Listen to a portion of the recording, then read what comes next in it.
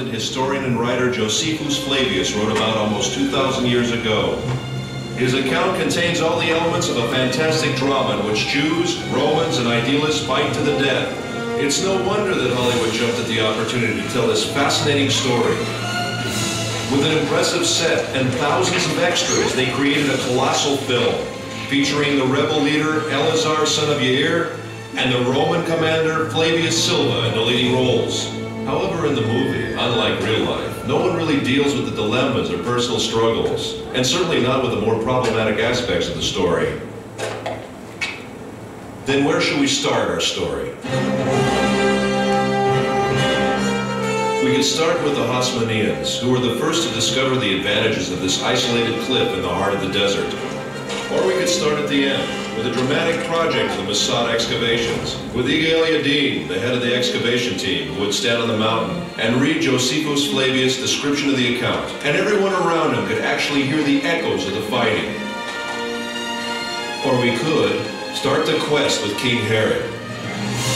Herod, who ruled under the auspices of the Romans, built himself a magnificent fortress here on the mountain, which was to be his sanctuary in troubled times. And believe me, he really had troubles.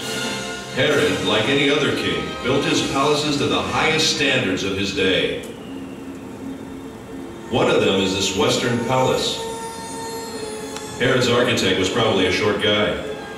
Here he built himself a bathhouse, and he would put his lamp here and enter his bath. What can I tell you? This king loved the good life.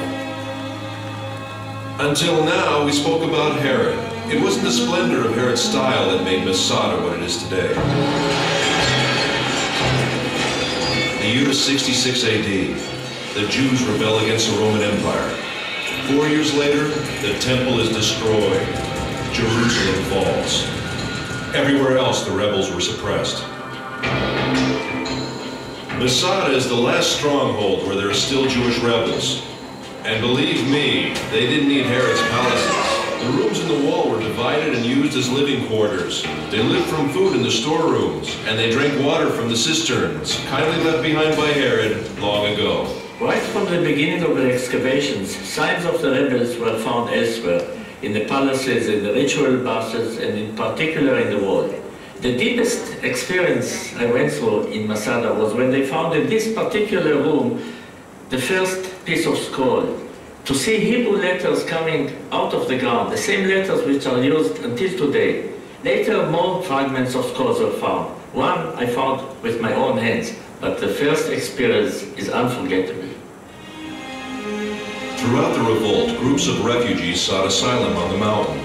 About 1,000 rebels gathered at this fortress in the heart of the wilderness.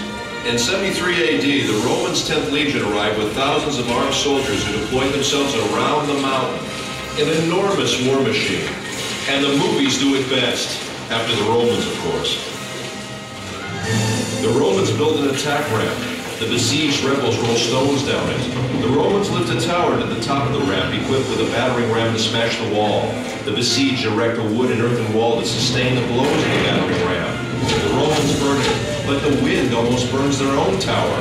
Then the wind veering as if by divine providence to the south, blowing with full force in the opposite direction, flung flames against the wall, which now was all ablaze. And in the evening, when the wall was burnt and breached, the Roman army returned to its camps, assured that the whole affair would be over by morning. But Eleazar had ideas of his own. This is it, the last night. My friends, we've reached the climax of the drama. However, unlike the movie, here apparently the events actually took place. And here at Massada, men with families were forced to decide slavery or death. Eleazar had no doubts, but he had yet to convince his comrades in arms. Ladies and gentlemen, the speech of Eleazar.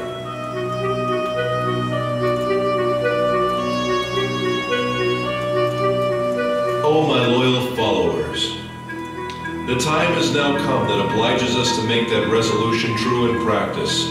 Let our wives die before they are abused, and our children before they have tasted of slavery, and preserve ourselves in freedom as an excellent funeral monument for us, as we have preferred death before slavery. Once Iga El-Yadin was asked what was the most important artifact he found on Massada. Dozens of priceless objects were found here, he answered, but if I must point to one find, it would be these ostraka. These potsherds. These may be the lots that I'm holding now. Potsherds on which the rebels wrote their names. 10 men who were chosen were the only ones who remained. Their equipment had already burned, and each of them had already killed his wife and children. Then they drew the lots. Who would kill the 9th man and fall on his own sword? And in the morning the Romans arrived, and besides 2 women and a few children, everyone was dead.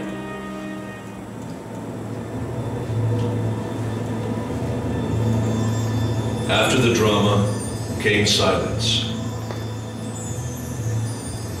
The silence was broken in the 5th century for nearly 200 years by a community of Byzantine monks.